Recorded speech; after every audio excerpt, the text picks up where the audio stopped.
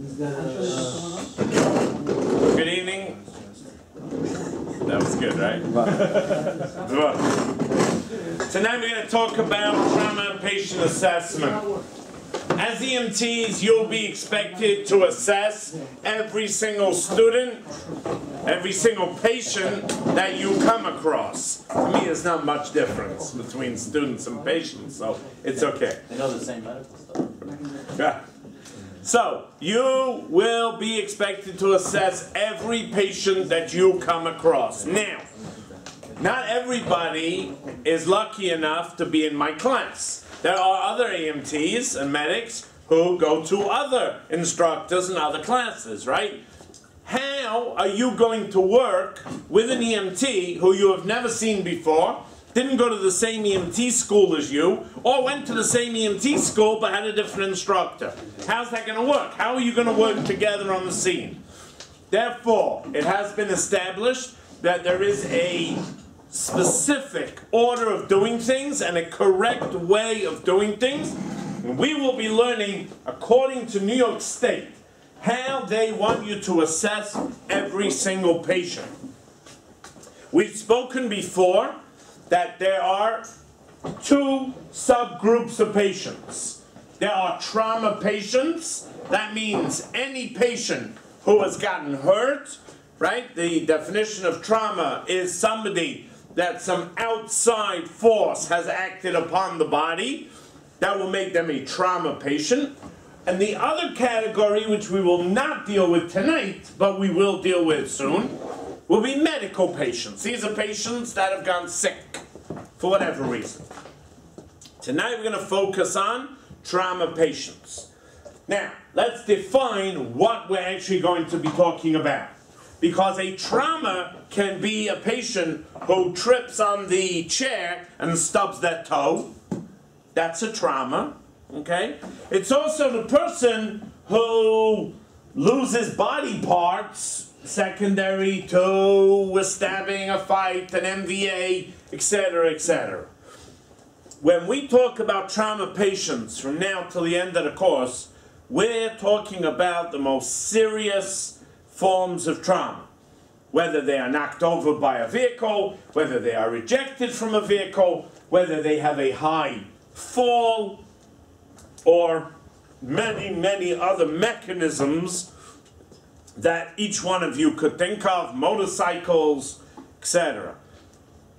Doesn't matter. When we talk now, from now till the end of the course, about trauma, we're not referring to a little cut from the challah knife, okay, that needs to be washed, bacitracin, and a Band-Aid. Okay, we're not talking about that. However, if you decide to work EMS, 911, or volunteer, you will be called for these calls, okay?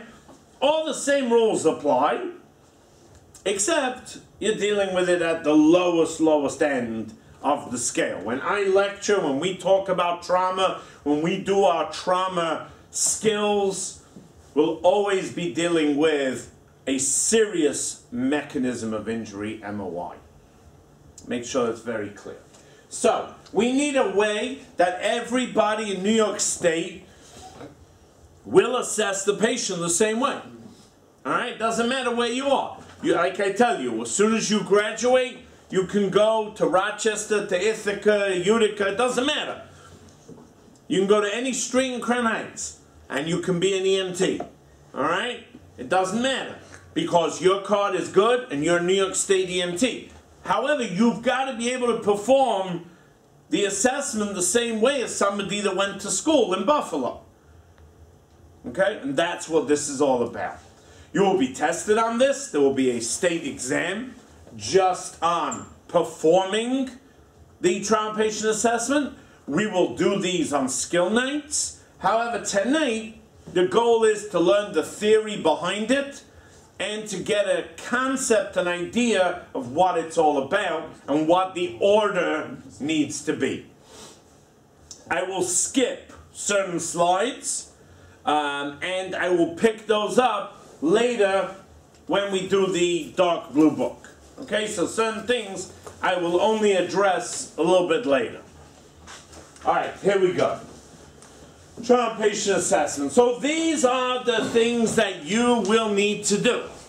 All right, all these things, and we're going to go into each and every one. We're going to discuss them. We're going to understand all the different parts that are involved in this child patient assessment.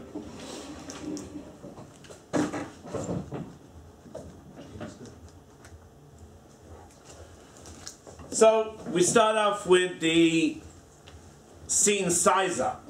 Scene size up, we're always going to start with our two favorite things, BSI and scene safety. All right? Or as we've said before, if you do BSI and then scene safety, that means if you get blown to smithereens by a bomb, at least you had gloves on. Right?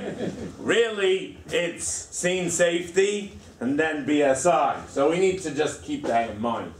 All right, MOI, we've done this before, right? We've spoken about it. It's the mechanism of injury. What happened? When I walk in, when I look at a scene, what happened? It's not always obvious. Sometimes it is, but it's not always. What happened? What is my MOI? How many patients? I can't express to you how important this is and how many times EMS has made a mess out of this one, okay? How many patients? It's such an easy question. When you get to an MVA, motor vehicle accident, multiple cars are involved, how many people were in this car, how many people were in this car? Make sure somebody has accounted for every single person. Before you start. Before you start, Yeah. I need to know how many patients there are.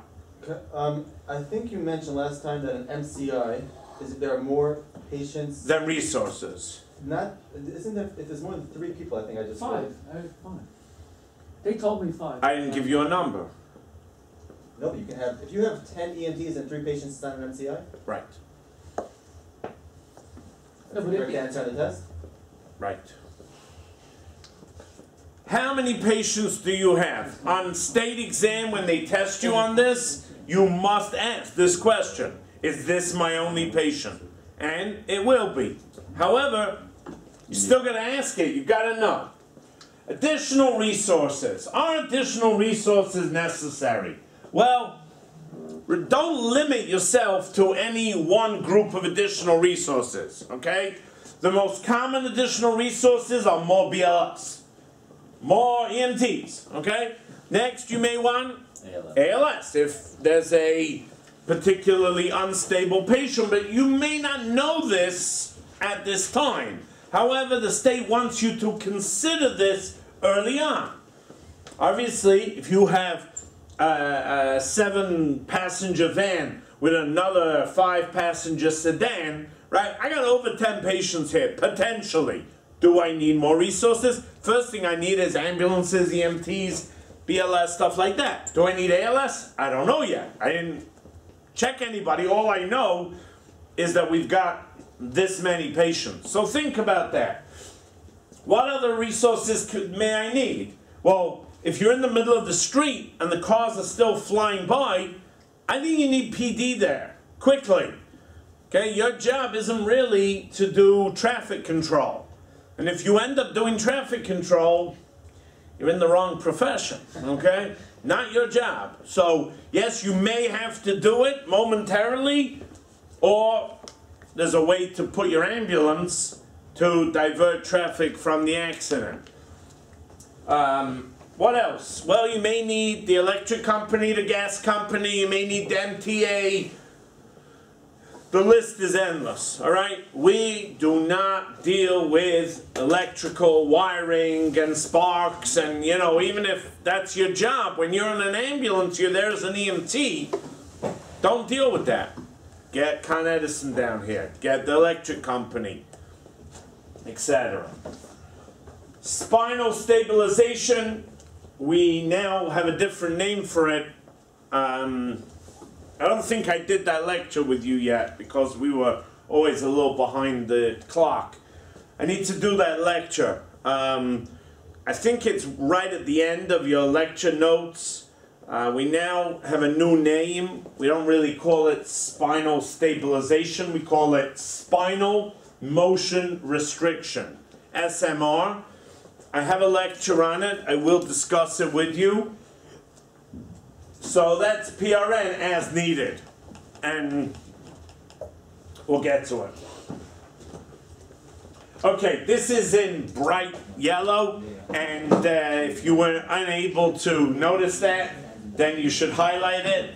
This is always a test question, so I've highlighted it for you, all right? For those of you that have color copies, okay? Primary assessment is to do what? Locate and treat life-threatening injuries. Very good. Some of you can read. Locate and treat life-threatening injuries. Do not forget this. This is not a joke. This is a test question. Why do we do the primary assessment? To locate and treat life-threatening injuries. Notice locate and treat. Okay, so there are going to be things that we may locate and not treat. But there are going to be things that we locate and treat. But first locate. Yeah. Okay, that is your primary assessment. Okay, in the old days it was called the initial assessment. I use both. I interchange them. It's the same thing. Primary and initial. The state has now moved to the word primary. What would be an example of a life-threatening injury that you would locate and not treat? No. If it's life-threatening, you got to locate and treat. There are many injuries that you will locate and not treat. We'll get to that. General impression of the patient. Okay? Now, I may not need all of these. General impression means when I show up and I look at the patient, what do I see? First thing I want to say is it male or female? Or is it unknown, okay? Because you can't ask them usually how they're identifying today. So it's usually we're just going to go based on what they look like, male or female. Anatomical is all we care about. What? Anatomy is all we care about. Right. What position are they found, right? We know different names of different positions. Are they prone, right? Sucking on the concrete? Are they supine? Are they lateral? How are they found? Maybe they're sitting. Maybe they're standing. Doesn't matter. Let me know. How do they look? Okay? How do they look? They look fine? Okay? Do they have a piece of anatomy hanging off or hanging out? Or, does it look like they're talking? Are their eyes open when we walk over to them? How do they look? Right? Simple. An approximate age. Now, age... You can never say that the patient, this time, that the patient is 32 and a half, okay? This is an approximate age. I want to know what group they fit into. Are they a toddler? Are they a child? Are they a teenager? Are they in their 20s, 30s, 50s, 60s? Approximate, okay? This is not a passport age at this time. General impression. General impression. What am I dealing with? What have I got here? Okay? This is all done really quickly. Chief complaint. Chief complaint. Now, the definition of a chief complaint is, I ask you the question, why did you call an ambulance today? Whatever you say, that is your chief complaint. It's not medical. Should never be translated into medicalese. It always remains what the patient says. Okay, so why did you call an ambulance today? My effing foot hurts. That's it. That's how you write it. Okay, shame on the foolish. For real? Oh yeah. People get into a lot of trouble. You'll beat that I'm out. gonna put a bleep in there. No, I'll put the bleep anyway. Unnecessary censorship. Great YouTube channel. Those are always the It's best. a great YouTube channel. If you're bored, you gotta look up. They just play a generic, non-actual dirty language, and they just put random bleeps in. How like the It's president great. speaking, it'll be like, we finally beat those beep. Hey, we don't want any beeps. We want it raw and uncensored. All right. So, what do they say? Now, what happens if you come over there and you say, hey, dude, why'd you call an ambulance? And they're out. They're unresponsive. They're not talking to you. They got nothing to say. What do you do then? Are they angry? Try to wake them up. They're not saying anything. you tried to wake them up. What are you gonna do? Hit the shoulder. Okay, you do all that and they still don't say anything. ABCs. Once they hold. What do you do next? ABCs, CPR. They're not. No, what status, what are they in? What are they? They're probably unresponsive, right? So what's their chief complaint? You don't know. They're unresponsive. That's their chief complaint, okay? Because they're not saying anything, all right? So their chief complaint we will just deem as unresponsive. That's why they called an ambulance. Obviously, they didn't call. They could have and collapsed after. We'll just go with that. All right. Level of consciousness. L. What? Yes. LOC, level of consciousness. So, LOC, you should learn this abbreviation. The problem in medicine with LOC, some people say it means loss of consciousness. Some people say it means level of consciousness. Good talk, Mazel tov. So, the question is, be careful with it. Okay, be careful how you use it. Usually means level of consciousness, can also mean loss of consciousness, and in the same sentence, you could use it as both. Alright? So the patient's LOC is unresponsive, but the patient's LOC is alert, he bystanders state that he had LOC. You see how I use both? In the same sentence. Be careful. Make sure you're understood what you mean. They aren't So we should interpret it as level or loss? Depends what you're talking about. Depends on how it's. Depends if it's being used as a, depends what part of the sentence it's being used in and what makes sense. Have we done AFPU? Have I done AFPU with you? Let me just run through it quickly. Alert. Thank you for that. Just in case someone else doesn't know what it is. Yeah. Asking for a friend. It's not proximal or distal. It's just I'm AFPU. very distal to knowing what this is. Okay. We'll get you there. AFPU. Listen. There are 4. It's very interesting. Remember I taught you in head injuries. Remember I taught you about GCS? Remember how to evaluate drunken Scots people, right? What's very interesting is that when I spoke to many different doctors in South Africa, each one, and this is many different ones, unrelated, different fields of medicine, they all said that AFPU is much better to use in EMS than GCS. I find in New York that GCS is still something that is looked at as a real determination of the patient's status. For example, the other day, I came into a hospital, I said, this patient was initially GCS of 3, en route, GCS has now increased to 14, okay? And the nurse said, GCS of 3? Whoa, okay, and got very busy. I don't think when the BLS said that the patient was initially unresponsive and now she sees that he's talking, it didn't fire the same response in her head. That's how you would use AFPU, just by saying he was unconscious? Yeah. Let me just run through it quickly again. I guess a number is easier to relate to than a list of symptoms. Yeah, Right, but say if three, it's like it's in a pain level, they always ask us the pain levels. Yeah, it's a number. The problem It's a number is much easier to. AFPU is 4 letters. Yeah, It's, GCS there's anywhere from 3 to if 15. it was AFPU, kapu, dooba, dooba, doo, then you'd be like, oh man, it's dooba doo? Okay. But it's not. It's AFPU. Thanks for joining, Ellie. Yeah, Ellie, welcome back. Thanks. So,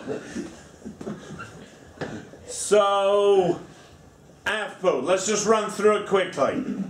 We want our patients, our best patients, to be alert, right? Alert is A. What does A mean? So if I say, what's your name, and you answer your name, and then I say, anything else and you can't answer it, it's no good telling me, yeah, he's alert, he's fine, he knew his name. No, it's not good enough. Okay, remember, to be A, to get an A in school, you gotta get 3 out of 3. I had that. 3 out of 3. They sometimes can get 1 or 2 and not all 3. I have this all the time with head trauma patients. So ask the questions. What is your name? Or, like I told you, always better if they're with a buddy or a spouse or a friend or a partner or whatever, ask who's that? What's their name? It's the best question you can ask. Where are you right now? Okay? And what time of year is it? Okay? When it's this time of year, doesn't matter. There's always a holiday no matter what religion or faith or, you know, there's always something that someone can answer you. You can ask what season is it? You know, again, it depends on your crowd. Okay? You know, I've asked people what's today's parsha or whatever, stuff like that. If you expect them to know that answer. You can't ask somebody who you don't expect them to know the answer, right? You can't ask them that question. Don't worry, Naftali, we won't ask. But we asked the guy, we asked him if it's, what's today's day? He goes, Friday. We said, no, it's Thursday. He goes, it's Thursday? No, it's Friday. He was arguing. Okay. Is that That's pretty alert. That's, no, again, Yeah, but he knew alert nothing else. doesn't mean that he has the ability to argue. Alert means what? Person, place, and time. So if you use an app where you come to the hospital, say he knows his name, doesn't know what time it is. Yes, absolutely. They Test different parts. Yes, they test different They neurological. just yes is way Short-term it's 7 to 3. Okay, You know? but no, but then GCS is 7. They're gonna want to know what did they lose, where are they dropping those points. So I don't know. They still have to know the information on information. your credit card. In the NFL, they ask which team you're playing, what's the score in the game, who's winning. Yeah. I had trauma because when they go down, they run to the field. Probably part of their. So what are they? 1 second. This is legit? You're Yeah, saying something yeah, real yeah, now? legit. Sorry, I thought it was still with Scooby Dooby Doo. Legit, yeah, they say what's the score, who you playing, what quarter are we in. You see? Right, because it's testing. Person, place, and time. It's the And then same. they go, and they're like, okay, come on. We have, No, they give them some spelling, so they put it back in the next slide. we have a patient, we asked her what's your name. So the EMT said, okay, tell me a date. She said November 2020. Yeah. They're really done. All right. To be alert, again, alert. Guys, this is what you have to get over. This is a mistake a lot of people make. Because you're having a conversation with them and they're spitting back all sorts of garbage, but it's coming out in real words, doesn't make them alert. Right. You all understand this? Yeah. That doesn't make them alert. Alert's not what you thought alert meant anymore. It's only the correct thing. You gotta answer all 3 correctly. Now, what are all these people, all these cases that you're giving me, where they're coming back with the wrong answers, or maybe none of the answers, but they're coming back with something, they're responding to your verbal stimuli, All these, put them in the verbal category. Do they have to speak to be verbal? Do they have to speak? No. No, absolutely not. You say, buddy, what's up? What's going on? And you look at me and swing your fist in my face. That is a response to verbal stimuli. He is V. Crazy. Well, that's your a verbal, not given. his We're verbal. just gonna go with, right? His AFPO. Crazy isn't one of the ones. A is the patient responding, V is responding to your question. Well, A, they were still responding to your questions. Right, but it's them speaking. V is... No, they could speak. What's your name? Susan. Where are you? In the White House. What day is it? 2020. I answered all your questions. Am I A? Yeah. Sounds like a normal person in the Trump administration. Good job, Susan. Thank you. All right? Answered all your questions. So it's not the way to look at it. A, they answer person, place, and time. 3 out of 3. Event is on one. Let's stick with 3. You want to keep things simple? Absolutely. Don't make it more complicated.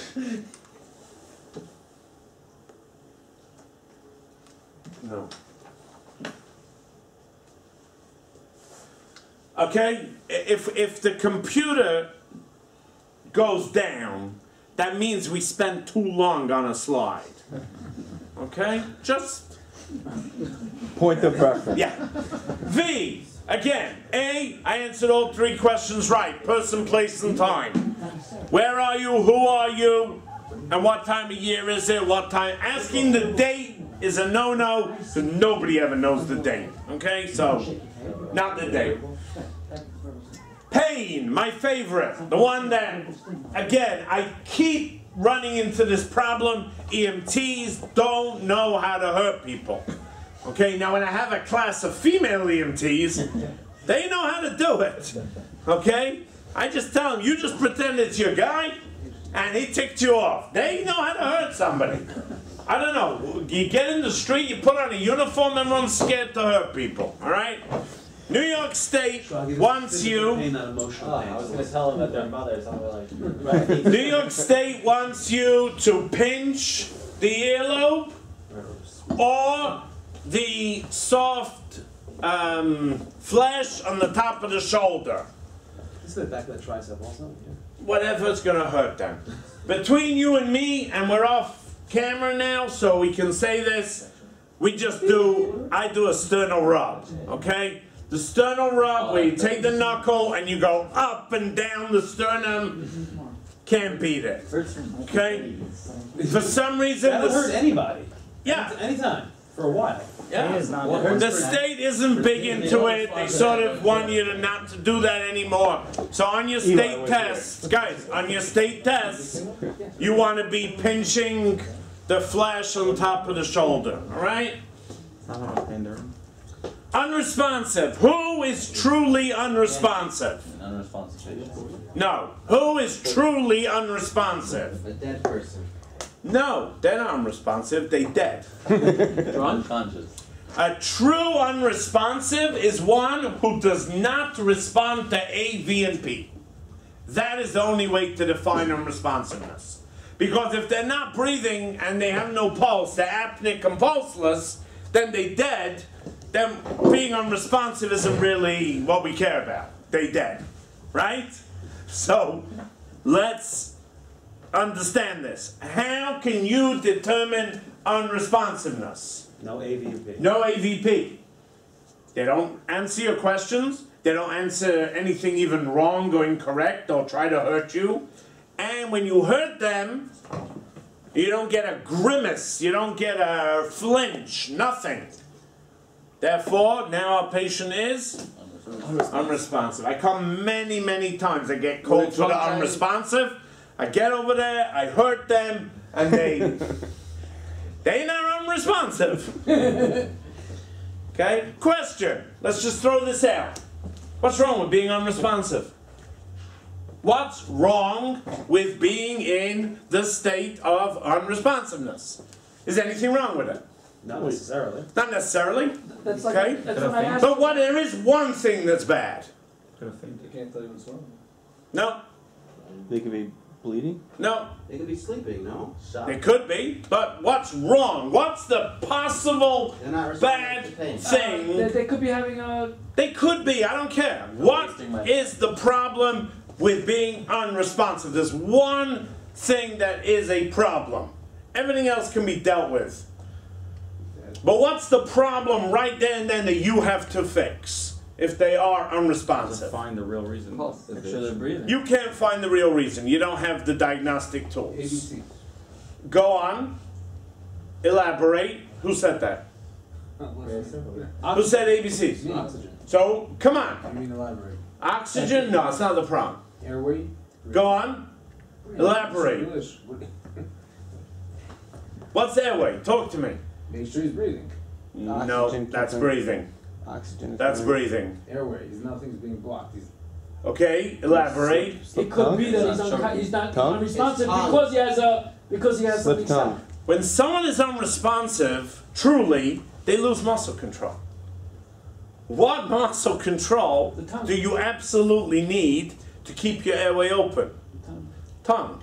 If you lose muscle control, then the tongue is going to Do you know block the airway. And if you block the airway, then your patient's going to die. Therefore, being unresponsive is one problem, and an EMT can fix that. How? Put in a recovery position. Well, you could do a head tilt chin lift if there's no Spine injury. spinal. Put in a Recovery. OPA. Thank you. I'll put one in. Airway. I will do airway in the next thing. Breathing I will do later, and circulation. I will do all these later. There is one thing over here I'd like to talk about. I want to talk about this box. Now, this is debated in medicine if this is even true. It's something that has been spoken about for many, many years. It continues to raise its head here or there. It's an estimate. Let's put it like that. Let's underline that word. And this is what it says. Again, it's highly debated if this is even factual. Okay? But this is what we always believed. If somebody has a radial pulse, okay, you can palpate a radial pulse, it means that they have at least a systolic blood pressure of 80. You understand the correlation? Means that in order to have a systolic blood pressure of at least 80, that will It has to reach that reach the most distal pulse. Distal. What does the heel have to do with anything? Very good. The most distal pulse, right? So you would need to have a systolic of at least 80. The femoral, which is in the groin, obviously is closer, right, to the aorta. Not as distal, it's more what? More? Proximal. Proximal, right? So that you would, if you have a femoral pulse or a femoral pulse, you have a systolic of at least 70.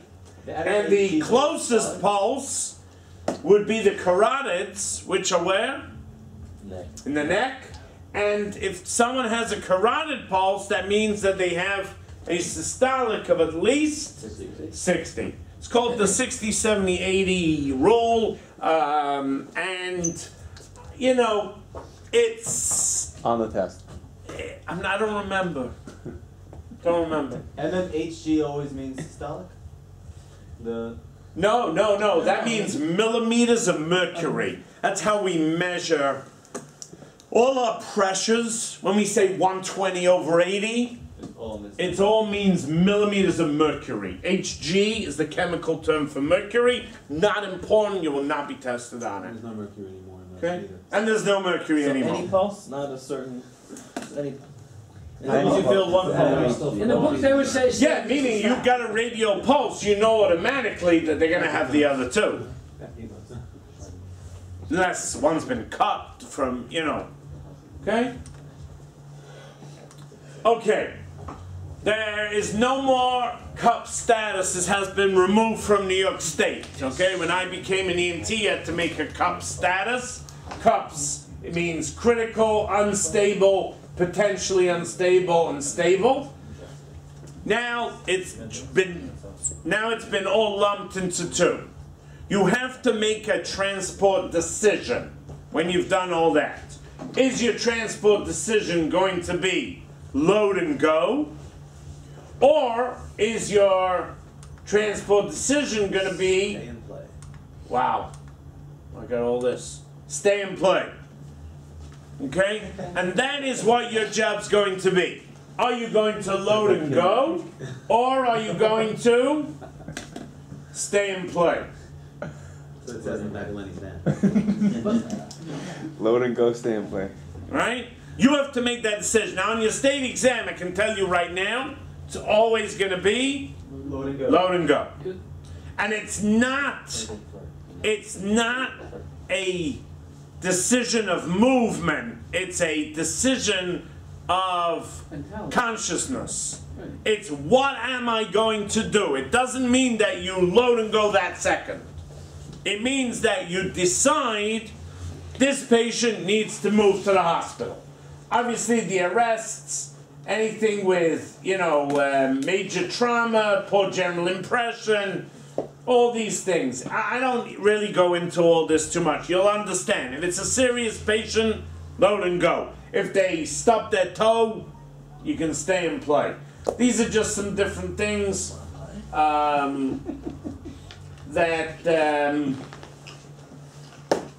may be load and goes. Okay. Fall from more than 20 feet. That's considered a serious fall, serious trauma. Okay, remember that. Fall from more than 20 feet. Someone falling from 20 feet and landing on their legs will probably break their legs. Like 20 feet? No. They may have spinal cord injuries also. Okay, but yeah. Okay, high risk patients. Just read. I have to read this. Yeah, it's okay. All right. You understand this? This is really where the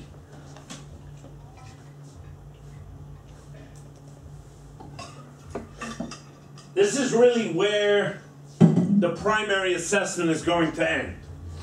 Primary assessment is going to end with your transport decision. Okay? And that's a big step in the patient assessment. From here on in, we're going to do a whole bunch of other things. Okay? What is called the rapid scan. Now, this is another big debate. Okay? Controversial lecture. It is. So the first thing is primary, and then the second thing would be the rapid scan. Well, the Is that what you're transport decision. I'll show you the breakdown soon. So the rapid scan. Here's the issue. New York State does not really include the rapid scan as part of their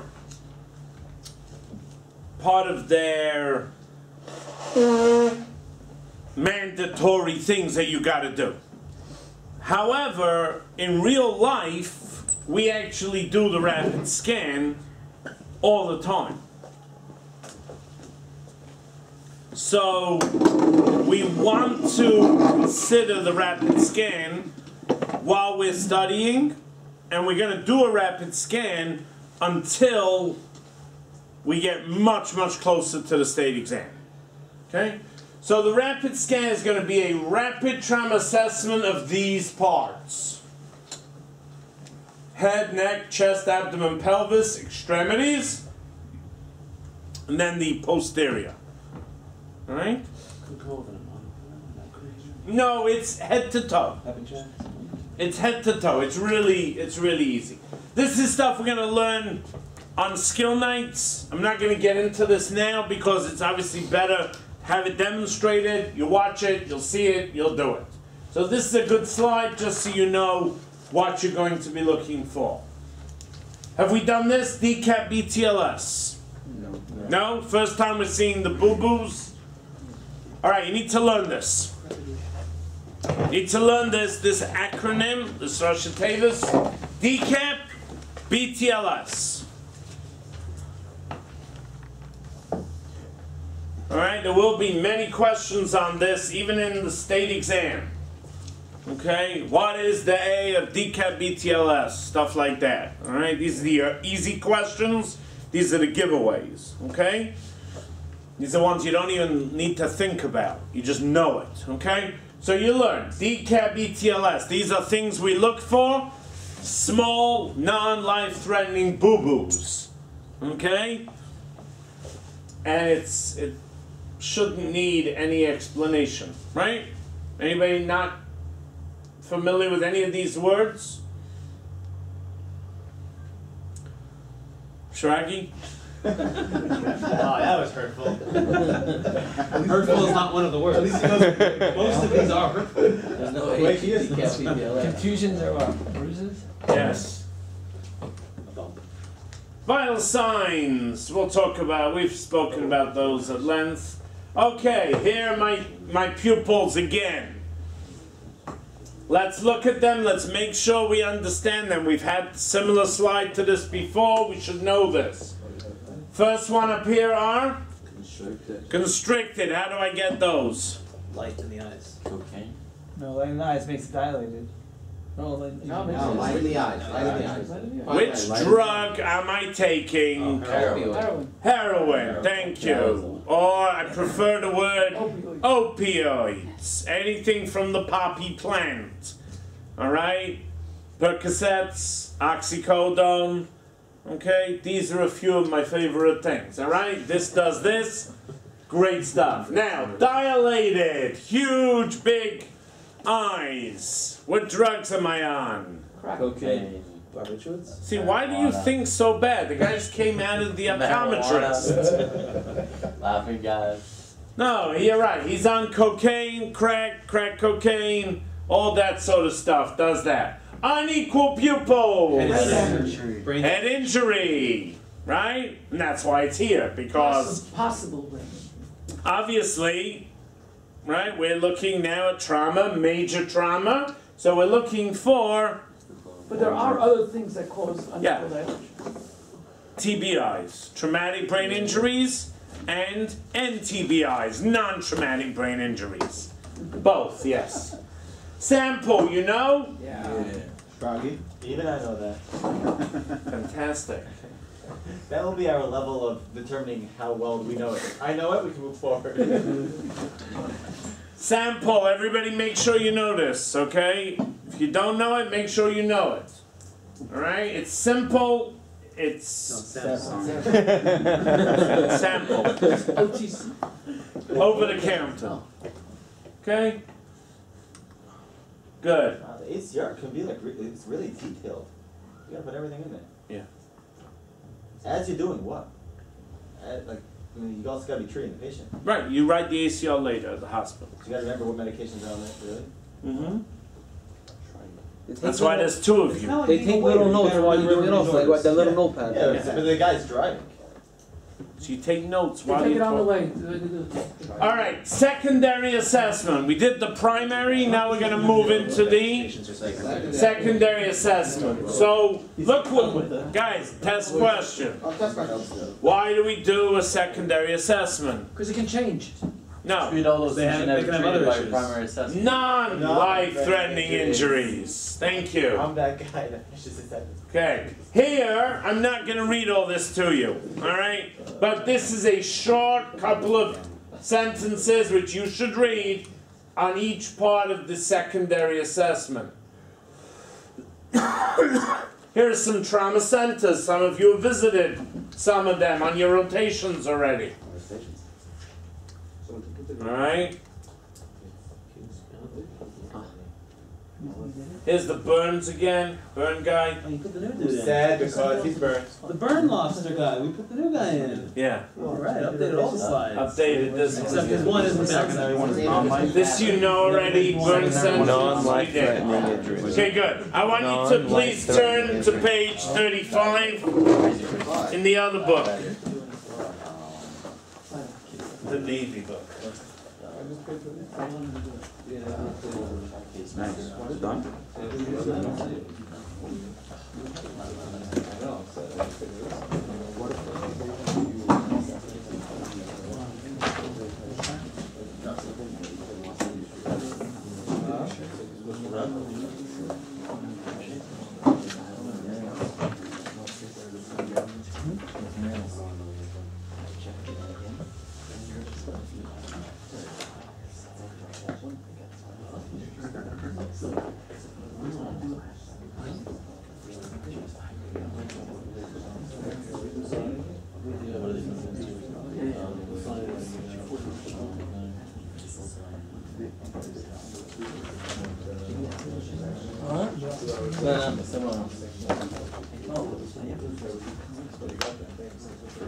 What's the year at the bottom of that page 35?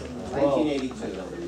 2012. They sound now. What? What? 2012, right? 2012. So 2012. See, that's all in. Red. Red 2012, copyright. Oh, there it is. Should I pause this? of this. I made this because I kept teaching refresher classes many years ago. I think I started doing this in about 2006. Then I did a revision in 2009, and now this is the 2012 updated one. What happened was that in refresher classes, nobody remembered the steps on how to do a child patient assessment. They got through EMT school, somehow managed to pass, and then never really understood it. So I created this.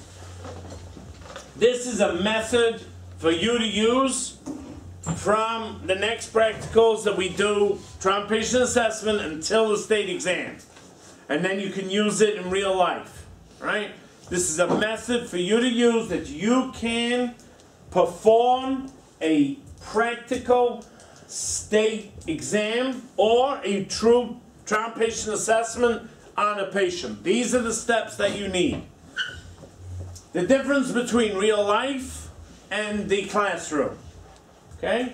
In real life, there are 2 people, maybe 4 people, all doing stuff simultaneously. In the state exam, there is just you.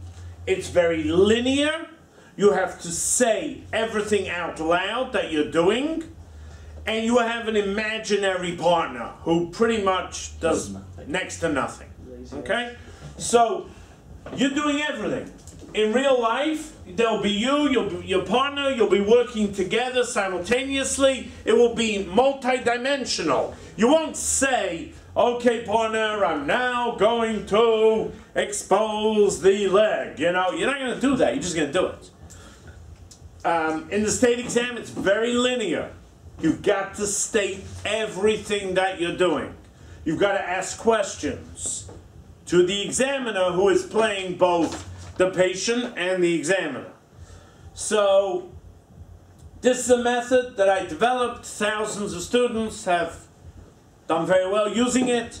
If other instructors give you other methods, they're not as good. You can certainly use them. It's entirely up to you. I don't care what method you use, but don't tell me that you had a problem on the final if you used any other method. So I don't want to hear it. Okay? But you're certainly free to use any method that works for you. Okay? Here we go. Here are the rules of this paper, rules of engagement, all right? Everything is divided into vertical columns. You cannot skip between one column and the next. If something is numbered, then it is done in that order. Okay? Everything else except for BSI scene safety, within the column, if you botch it up or you want to rearrange the column, go right ahead. Within the column. Don't skip something here and then jump to this column. Oh, I forgot this over there, and trying to backpedal. Okay? Stay in the column. You change the order, I have no problem with that. Stay in the column. Finish the column. Move to the next. If it's in bold, for example, that and all of this, if it's in bold and you skip it, omit it, forget it, you fail automatically. Alright? If it's not in bold, like these first letters over here, that's bold, these are not. So, if it's not in bold and you skip it, you're just going to lose some points, but you can easily recover. That's the rules. I'm going to go through it. You're going to take notes. If at some point we need to make copies of these blank, we can arrange that. Shouldn't be a problem, but you will certainly need this during your next few skill nights to help you along. Okay? Alright, this is how it works. We're gonna practice this. So we're gonna practice this. You sure? From now till the end. This is how it goes. Scene size up is going to start off always with BSI and scene safety. It's all written out for you. You know what that means. All right, here we go. The first acronym. MAILS. MAILS. M stands for? Mechanism of injury. MOI. Very good. Mechanism of injury. A. Additional resources. Okay? What help do I need? Eye impression of the patient. Again, male, female, proximate age, way found, position found, and what they look like. L. L stands for life threats and life check. So this is the first time you're actually going to touch your patient and see if they are alive, right? Do we need an assessment for a dead patient? Yeah. Is there an assessment for a dead patient?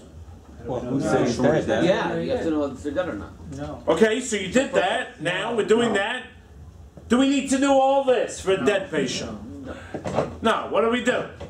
All the more. Move on. No. No, you call Wait ALS for a paramedic. No. What do you do for a dead patient? CPR. Thank you. CPR. Can't believe we got these answers at this point.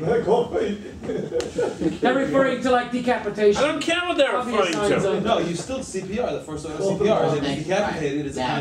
Not if you have two, not if you have three things that prove he's dead. That's a If you already contraindicated have- It's not No, movies dead. Eli's definition of dead is that there's no pulse. Apneic and pulseless. Right? So L, life threats and life check. So, look at the patient. Don't touch. Do you see, what would be a life threat that you could see without touching the Suicide patient? bomber. Blood everywhere. Blood coming out. And that's Spurting artery. I like that one. That's what I was looking for. I'll go with that.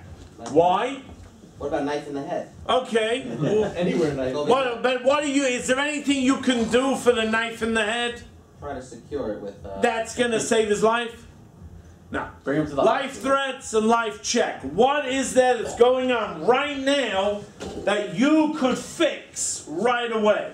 So, you bend down, you feel for a carotid pulse. Check the breathing at the same time. Is there a pulse? Are they breathing in the state exam? The answer is always going to be yes. But you have to bend down and take that pulse. Okay? Ask. All right? Does my patient have a pulse? Are they breathing? Are they alive? Life check, life threats. L. S, spinal immobilization. Now we're changing that to spinal motion restriction, SMR. For now, you can just write spinal immobilization. It'll be good enough. How do you do that? You actually, right now, you take your imaginary partner and say, hold his head like that. That's all you do. That's spinal motion restriction right there. That's fine. Okay? C. CH had to get in there, right? Call you. C. Number of patients. CH38. Additional resources. No, hold on. No. He's right. Wait till I finish. C. Chief complaint. Chief complaint. Why did they call an ambulance? Why did the bystanders call the ambulance? H. 47. Here we go. How many patients? Hopefully not 47. But by additional resources, would you potentially encounter that then? If you see 5 people laying on the floor, you Again, right away again. Prime, you're thinking like a normal human being, and the way that it would maybe be done in the field. In the state exam, since it's linear, it makes no sense, particularly, just go with it.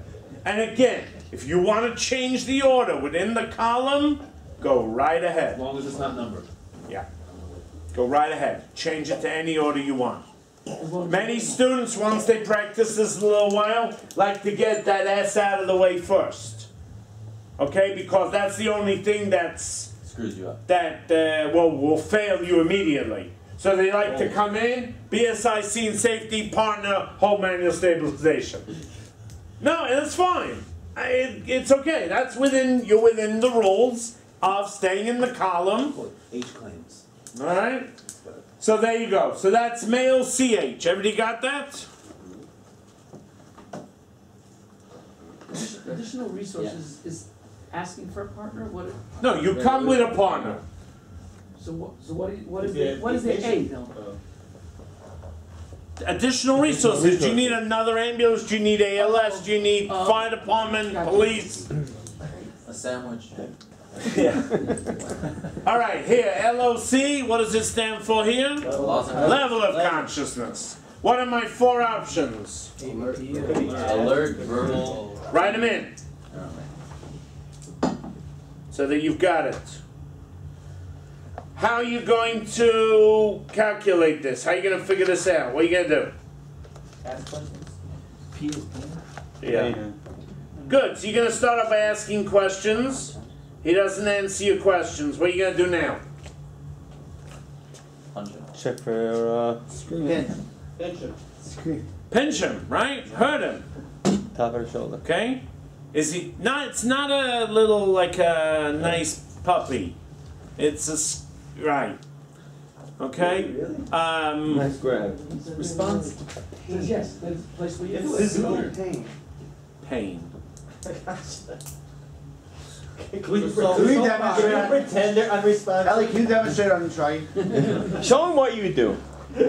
On him. Well, you said up here or. No, I do. I told you. I do the Knuckle on sternum. the sternum. Hard, up and down, right here. What do you do? What do you do? He's like, Carl, show you. it's like I was here, Knuckle. right? Yeah. Go up and down the Oh, it sternum, hurts. really deep and hard. It hurts. Hurts.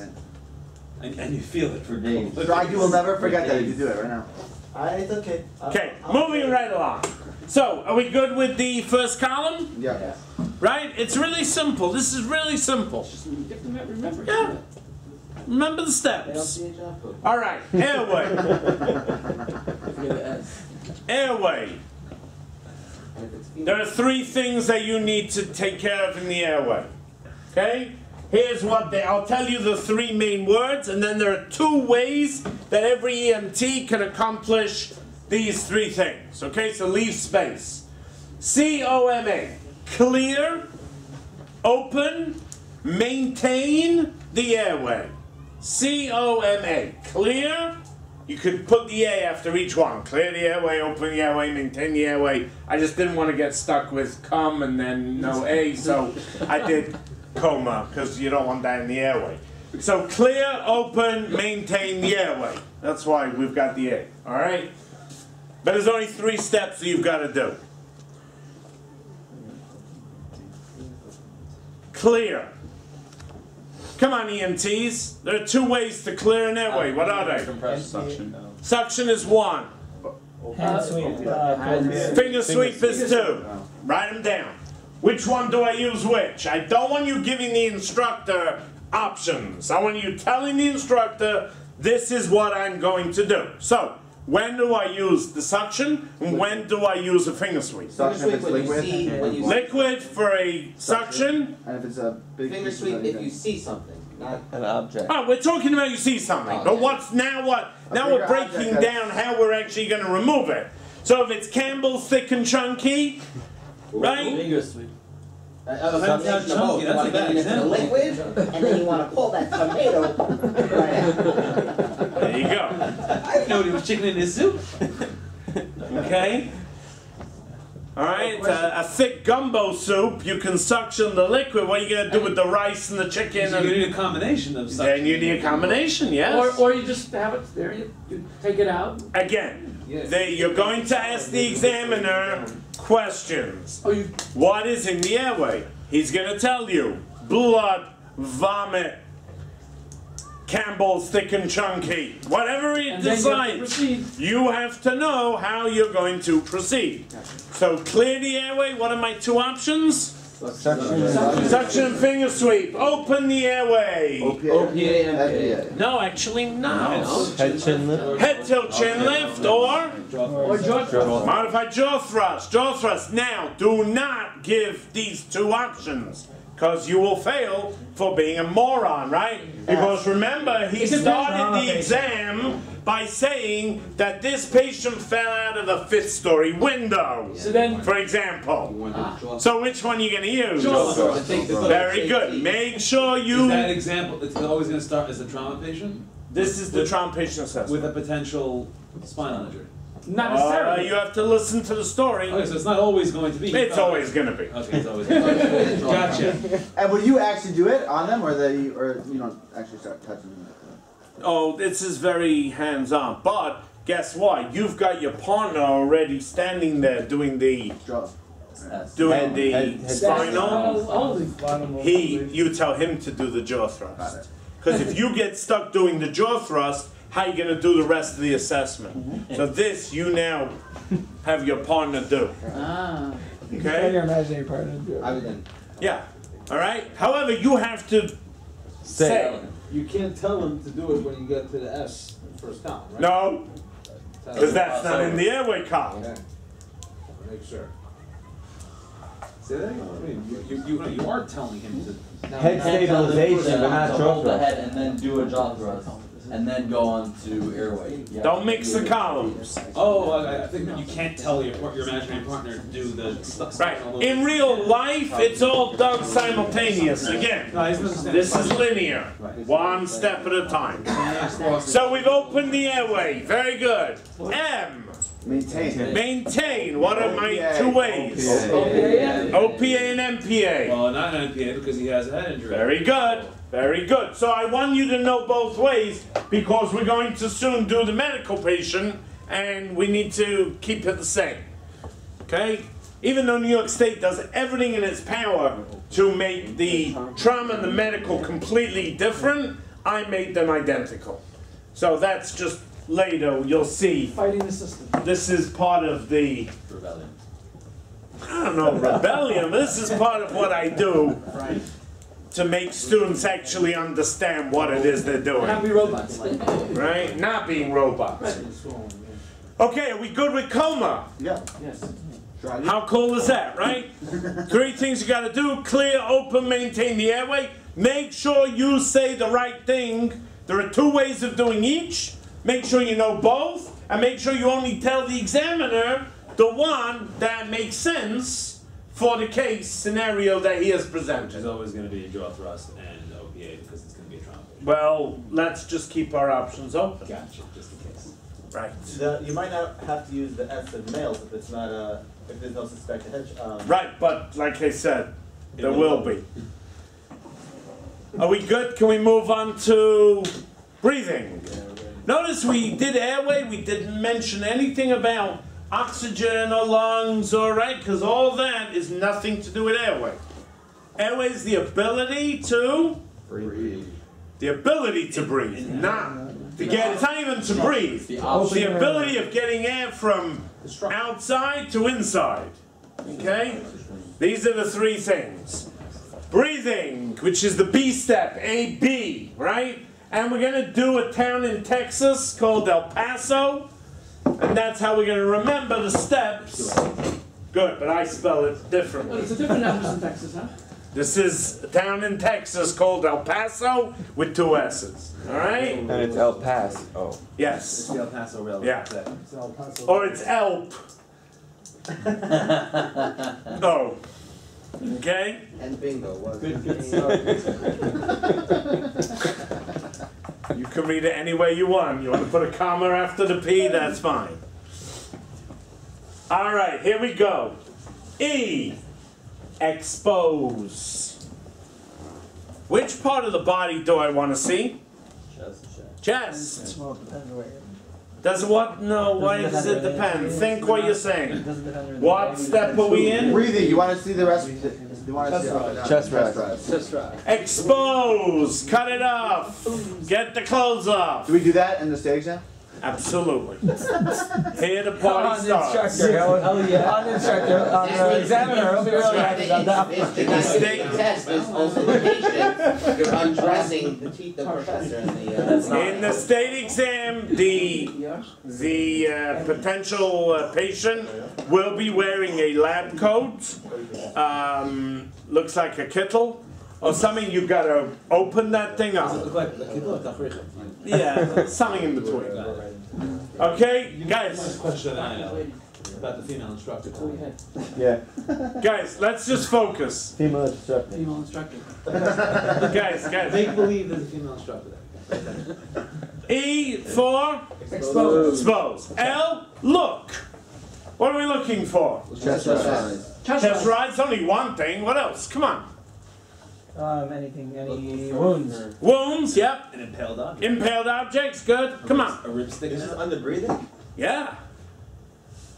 Absolutely. What else? Ribs sticking out?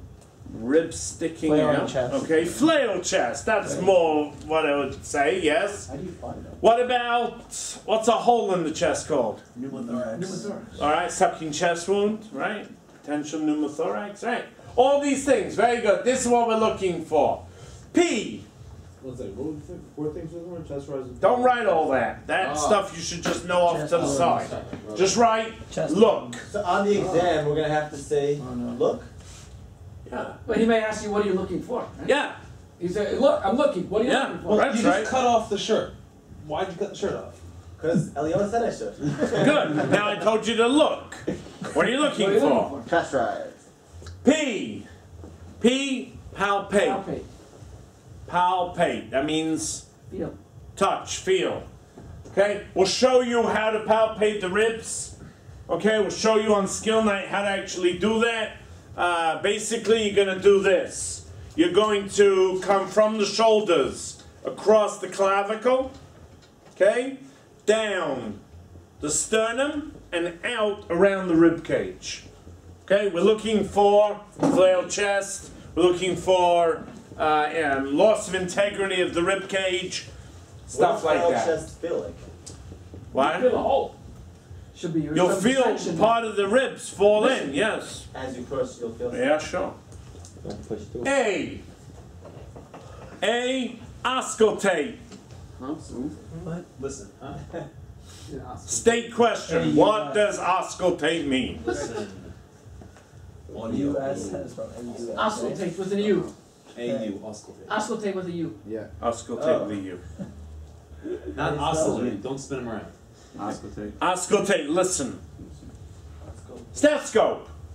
Okay, we'll show you how to do that on skill night. S&S, seal and stabilize.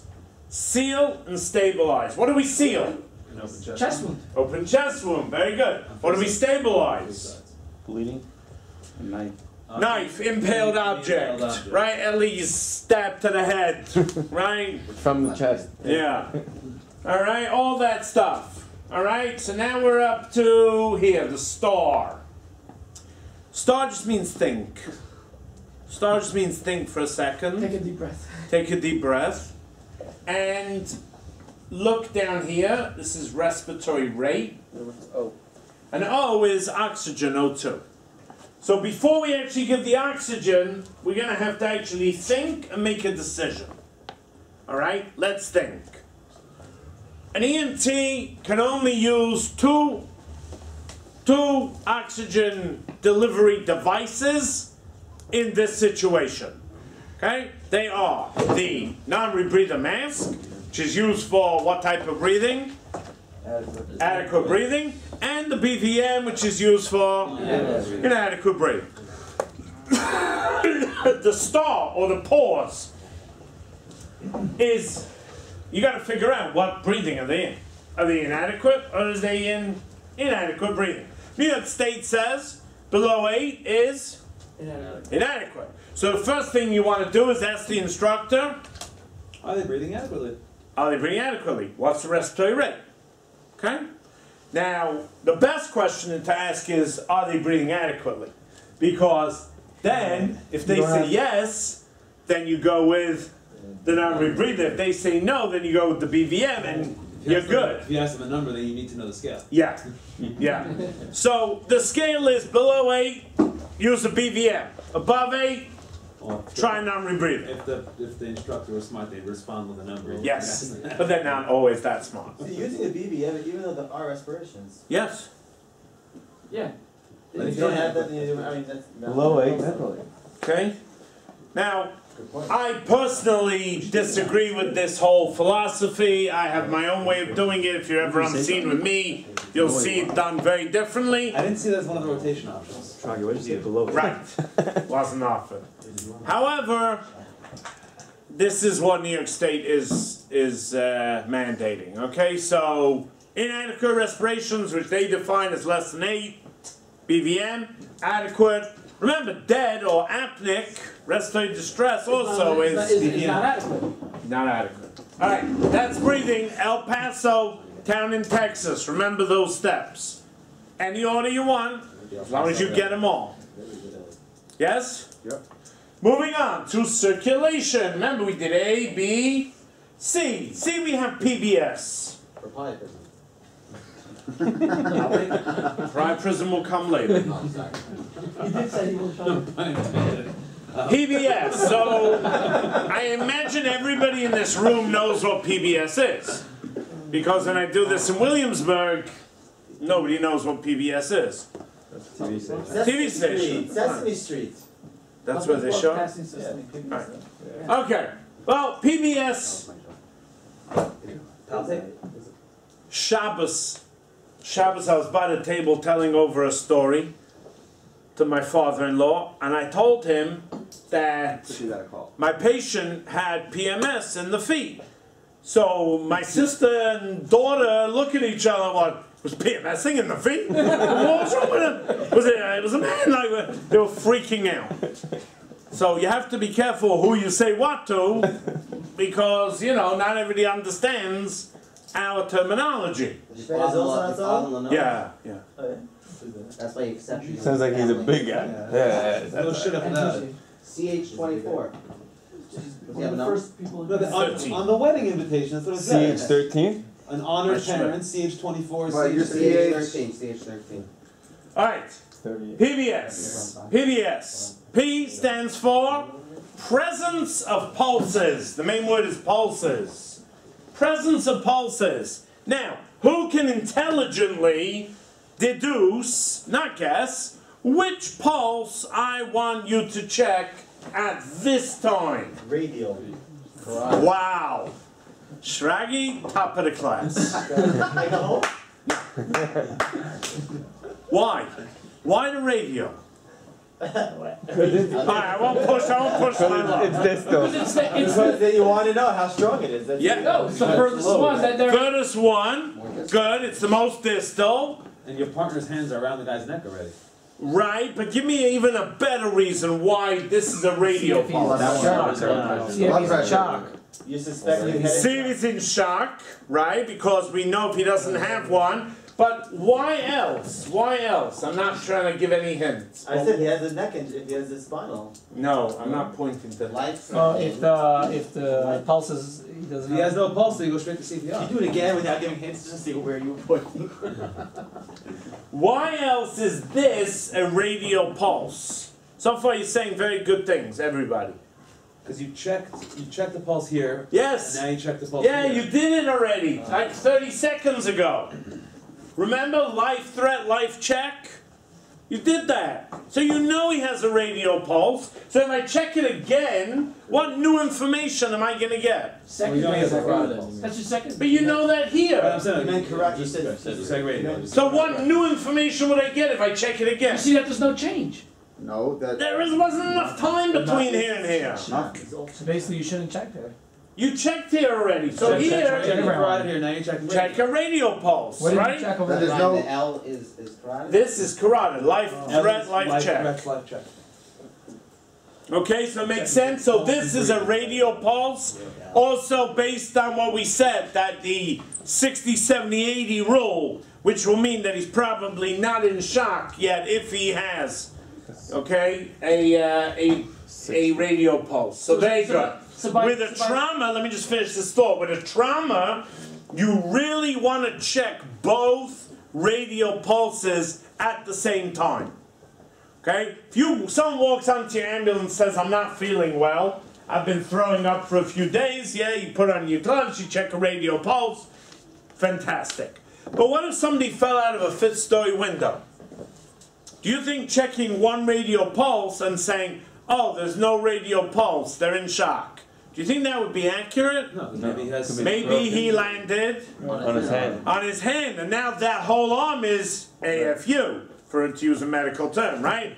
So, the other one, he may have, the other one may have radio pulse. So just checking one isn't always good enough. Therefore, in this case, we want to do both bilateral radio pulses. Yes, what's your question? My question was by the males you do a carotid, and over there you're doing the radial. That would be the procedure. Yeah.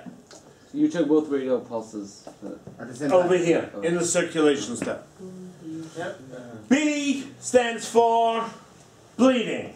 I'm talking major hemorrhage. Major. Venous bleeding, arterial bleeding. I'm talking about bleeding that you didn't notice when you looked at him, but now you cut off more clothing, you're able to examine him better, you're seeing some major. I'm not talking a little patch of dry blood.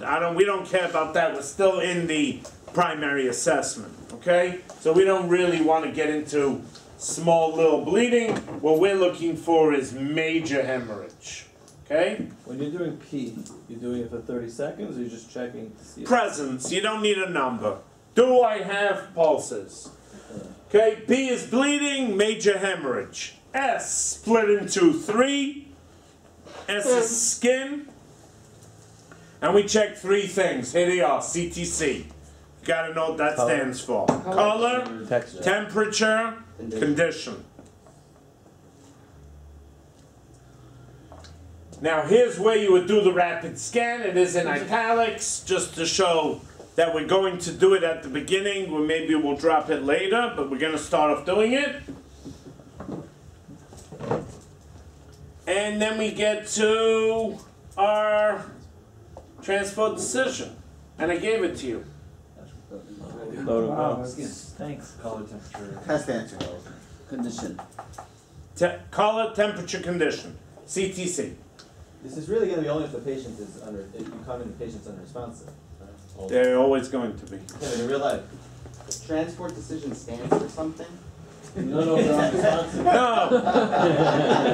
No, don't get nervous. I would have left now and been like, I gave it a good shot. Load and go. I think decisions misspelled.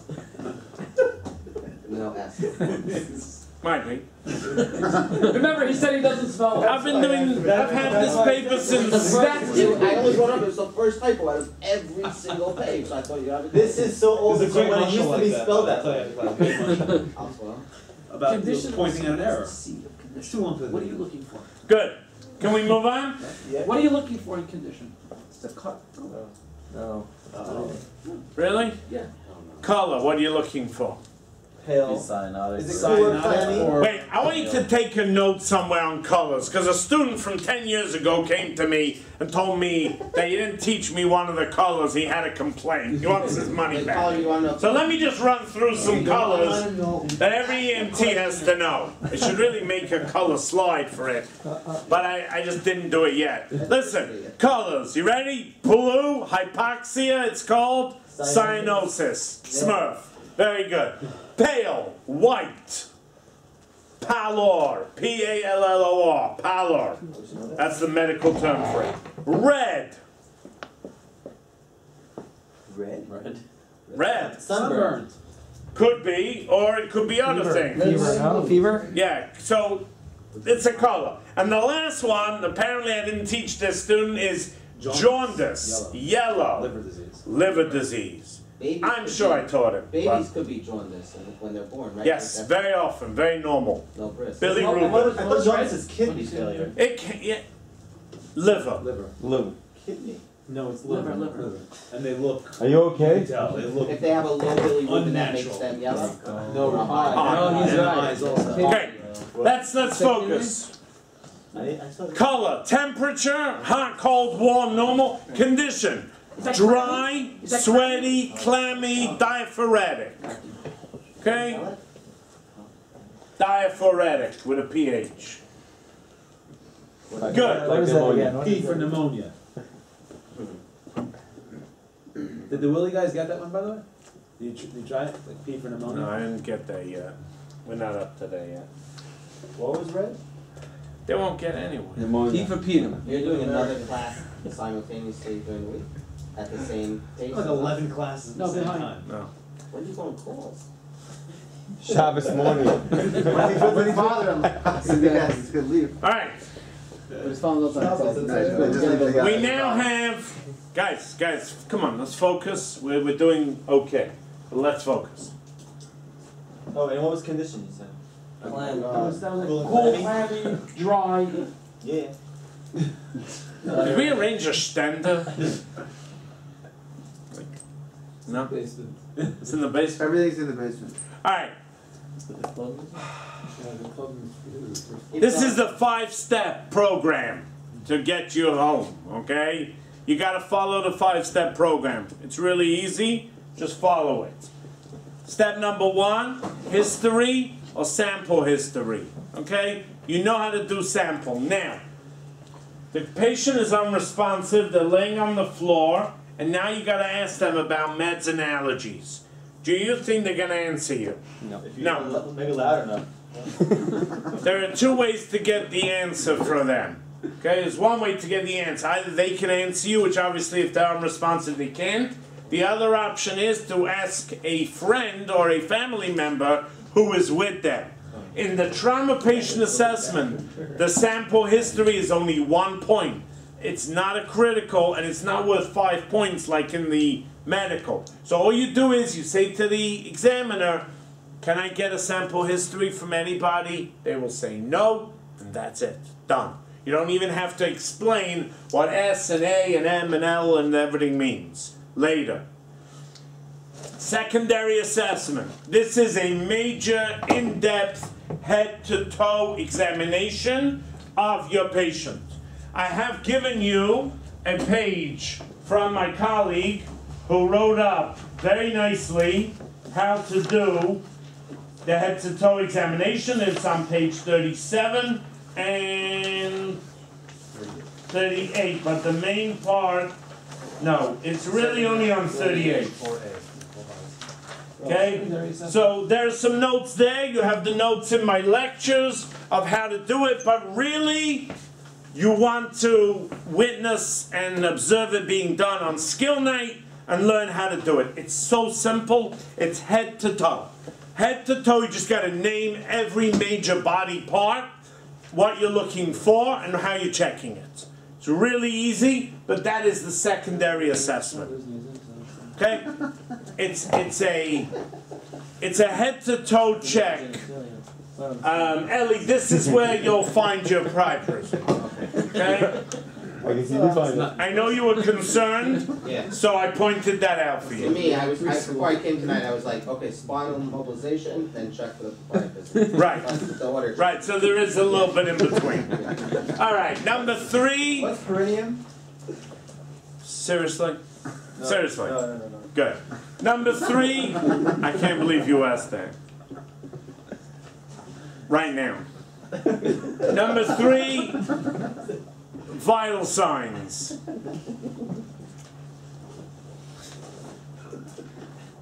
Vital signs. Now, what are the 3 vital signs that we're interested in right now?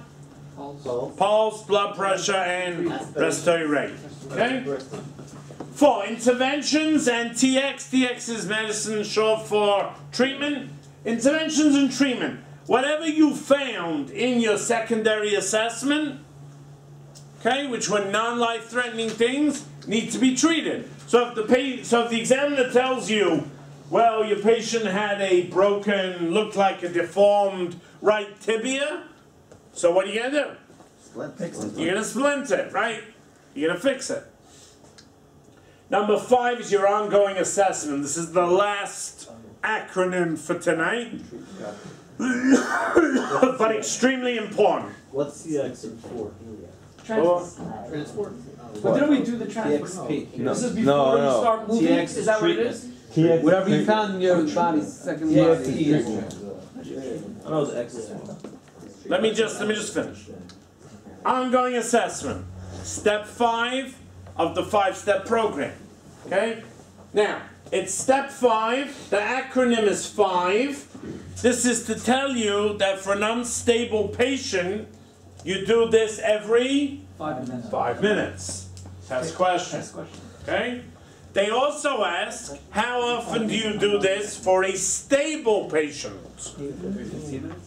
The answer is 15. Take a note. So, unstable, which is the one we're dealing with here, is done every 5 minutes. Stable, 15. What are my 4 things that I got to do? Very simple. 5, right? So you got to remember. 5. F stands for focused exam. What's a focused exam? It's an exam on whatever you found to be the problem. All right? If his left little pinky toe is okay and you've checked it at least twice, do you need to recheck it all the way to the hospital? No.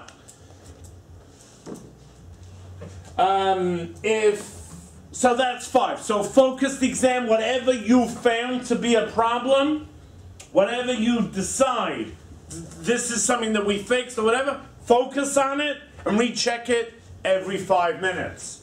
I stands for initial assessment. Remember, we changed the name to primary, okay? But I still use both, and I use both throughout the class. So primary or initial. What is my initial assessment? Whenever you thought of the... No, what are the 3 things in my initial assessment? Airway, breathing, circulation. Airway, breathing, and circulation. So what it means is keep him alive. Keep the patient alive. Focus on what you found to be wrong, but never forget airway, breathing, circulation. Got to make sure your patient arrives alive. V stands for, repeat, V, vital signs. Remember this is always every 5 minutes. And the last thing is everything you did for the patient. If you bandaged a small bleeding wound, make sure that that bandage is doing its job. If you gave him oxygen, make sure the mask and the oxygen is running properly.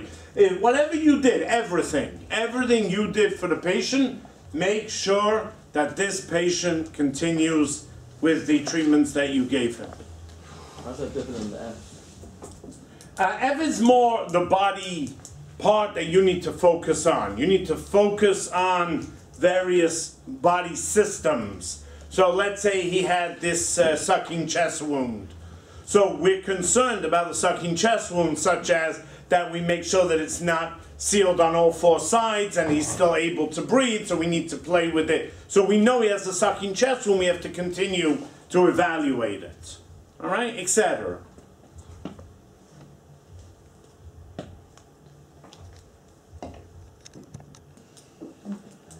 Okay. So, spinal motion restriction. In 2015, New York State abolished the use of backboards for transportation of patients. Until then, for the last, 30, 50 years, I don't remember, backboards were used constantly for trauma patients, for suspected trauma patients, for anybody that we thought had a head or neck injury. In 2015, New York State joined the other states and places around the world and have now abolished the use of backboards, long, hard spinal backboards. We still carry them on ambulances. They still have a purpose. However, it is not the purpose that it used to be, and everybody had to be retrained. Every single EMT and medic in the state had to take an updated training to learn the new way that we are going to deal with spinal motion restriction. Now, it used to be called spinal stabilization or spinal immobilization. Those terms have now been removed, and now we're left with this, spinal motion restriction.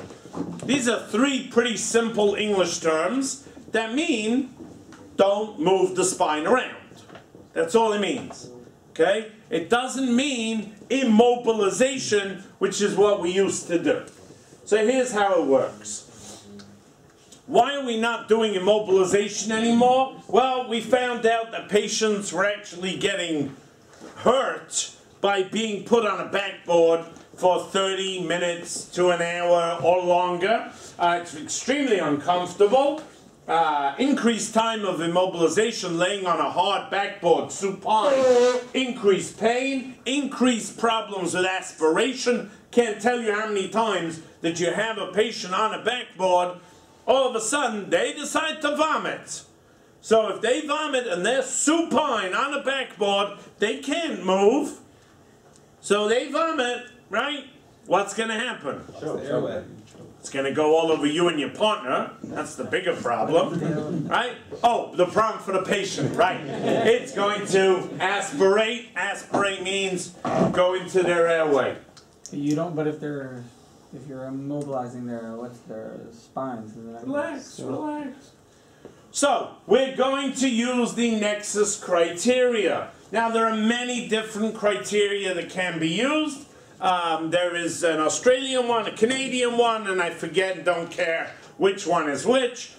I want to go with the nexus because it's easy, it's simple, and with a simple mnemonic acronym, you can remember how to do this. So I just changed this. Like last week, I came up with this new thing.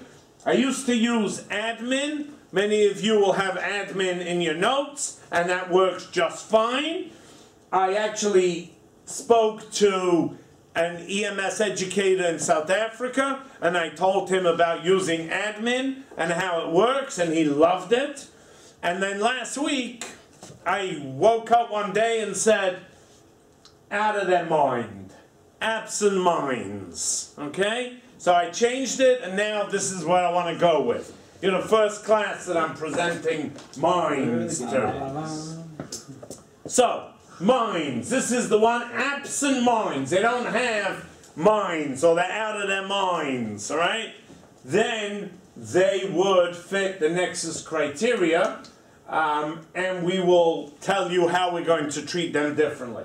So what are they? M stands for mental status changes, or AMS. So in the old one, admin, it was AMS. Now we can go with mental status changes, minds. I, intoxication. This means drugs, drink, any of the above, or all of the above. And neurological deficits. So here we're talking about they can't move one of their extremities. That would be a neurological deficit. Or they have paresthesia, which is a word you should know. It means numbness or tingling in one of their extremities. D is a distracting injury.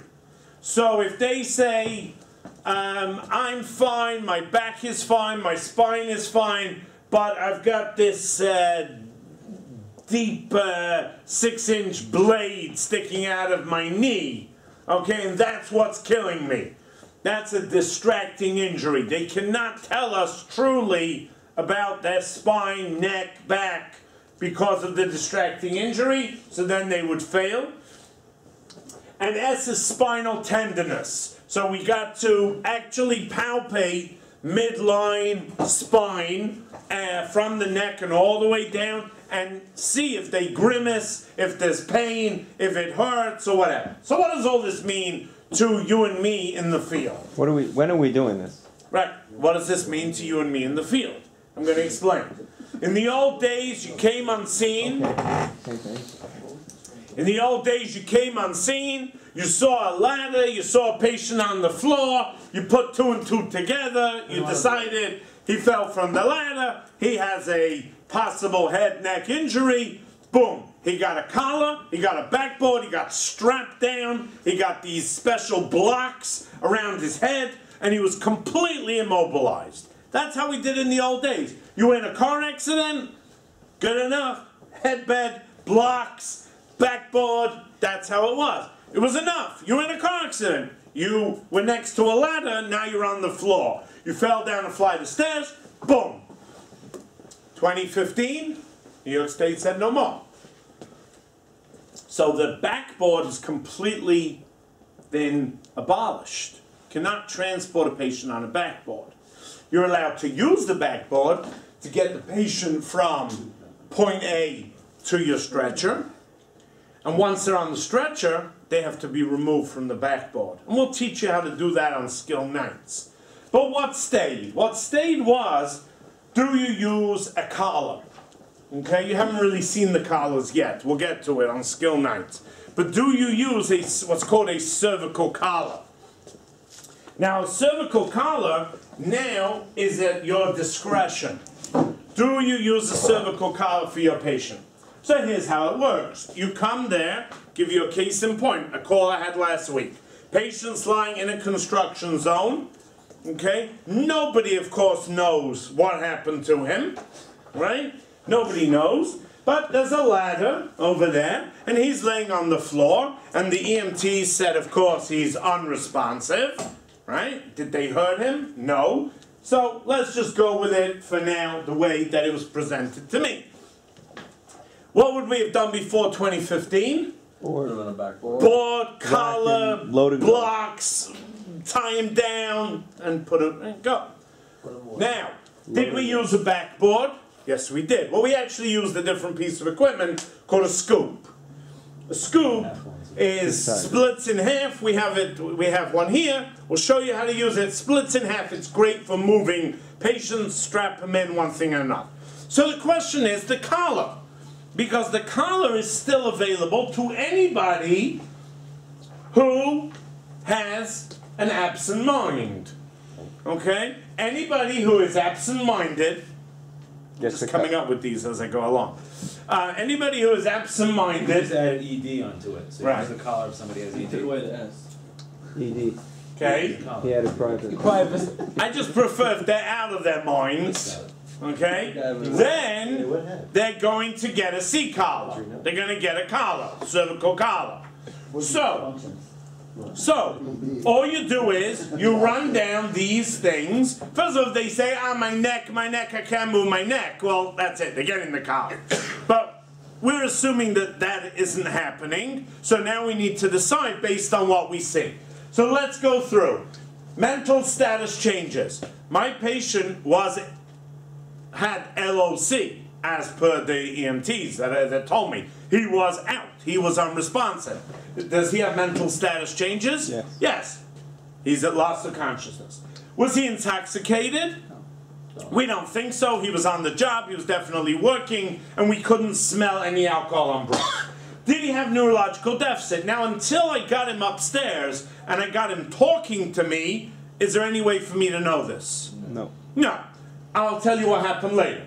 Distracting injury? Does anything hurt? Again, you got to ask him if anything else is bothering him. He's unresponsive, so we don't know. Spinal tenderness. So when I got him upstairs, we got him into the ambulance, and he started to open his eyes and communicate. For one of the first things I did, I had the BLS cut off all his clothing and check his entire body. Part of our trauma patient assessment. And what I did was I removed the collar. Okay? Now I removed the collar, and what did I do? Check this. Palpate the spine. I didn't remove the collar, I undid it and left it there in place. And as I was palpating down his spine, he grimaced, he winced, he showed me with his face that it hurt. So the collar went back on. So we removed the clothing? The scoop. Clothing was already gone. And we went to the hospital with him in a collar. Why did he get a collar? So, because of the spinal tenderness. Let's say he wasn't AMS anymore, because he answered all my questions. He was A on the AFPU scale at that point. None of these other things applied. However, once I started to assess his lower extremities, he told me that his legs, he can't move his legs. Yeah, he said he can't move his legs. I told the BLS, the new guy, to check for PMS in both feet, and he found. Wow. So his feet, he was able to move. He had PMS, but he couldn't lift his legs. This patient also only spoke Spanish, so it was a good thing that I was able to do everything with him and deal with that. That wasn't a problem. And in the hospital, I went into the resource room because none of the staff over there in county that time when we showed up spoke Spanish either, until they found somebody. So this absent mind is only regarding a collar? Yeah. Yeah. All this is to clear the C-spine. Clear the C-spine means, see, this is something you were never able to do in the field. You had to do this in the hospital. Like they say, if they look like they've been in a major trauma, collar, board, the whole 9 yards. Now, what the state is saying, you can decide yourself. You can actually clear a C-spine. Just got to know how. So I came up with this, either admin or mines, whichever one you want to use. And this is all you got to do. Run through one by one. Run through them and see. You have to clear all of these? Yes, all. As long as they're good with this, then If you they can take it fail any one of these, then you have to put it. they get a collar. If that they do get a collar, they don't. Well, not Dude. fail. I mean, fail, and some of them are fail, some of them are. Yeah. I mean, if they're not intoxicated, they have all the rest, they're not going to get a collar. No, if they are intoxicated. So some of them are. A collar? Then don't ever use no double negatives. It's a double negative. If someone's intoxicated, they get a collar? They get a collar. Even if there's no trauma. No, there has to be a trauma. What's a trauma? The trauma. Random guy walking. Otherwise, the whole night will be walking around in a collar. You see a guy in a kid is drunk collar. It's a reverse checklist. It's a reverse checklist. Listen, Run out of them. you want to know, does this patient get a collar or not? If there is mental status change. So if there is mental status change, if they are not intoxicated, if they have no neurological deficits, no distracting injuries, and no spinal tenderness. Then they don't get it. Then, if they don't have any of these, they don't get a collar. So But if they have any of these, or they claim their neck and back hurts, they get a collar. So the guy's on the floor, he's drunk, you're going to collar him up? Well, has he had a trauma? If it was a trauma. You suspect the trauma, then yes. Only if he had a major trauma. Okay? What happened to that too? That means he's paralyzed now. At work. That means he's paralyzed now. At work. Who? The guy. Oh, I don't know what the follow-up was. Same The CAT scans. I think he has a brain bleed. I think he has like an epidural bleed. Yeah. But I don't know. I wasn't able to follow up. All right. So what's the definition? This is the Do you definition. ever You follow can- up on patients? Very often, yeah. Yeah? Very often. And doctors are allowed to tell you? Yeah. To what? Follow up on patients. Only because you were there? Yeah. This is the definition of spinal motion restriction now. Okay? These are, 2015 spinal protocol. yeah, this is the protocol from the state, exactly how to do it. You can read this stuff. Is there an mental status? That's an alternate mental status because it's very choleric to me. So it's like a hitter, but it's like a hitter miss hitter. Don't even get that. Okay. So, when you get that patient up from the sub-basement, the construction zone, for example, we got him upstairs, put him on the stretcher. First thing is, remove the scoop or the backboard. That goes back in your cabinet now. He doesn't, right? Lay him flat. You can lay him at 45 degrees. He's got the collar on. If he's moving around and you don't want him to move around, you can still have somebody hold it. You can even tape it to the bed.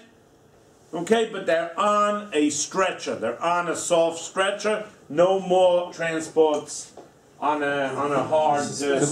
That's what they took out. You can use it, but no transporting in it. Yeah, you don't transport. For suspected spinal injury, you go 45? Yeah. Get him out Why? of the stretcher. Because you can. Okay. Standing or ambulatory patient. So somebody's walking around and you see this massive car accident and the expensive, Porsche or whatever that smashed up because they were doing 1,000 miles an hour.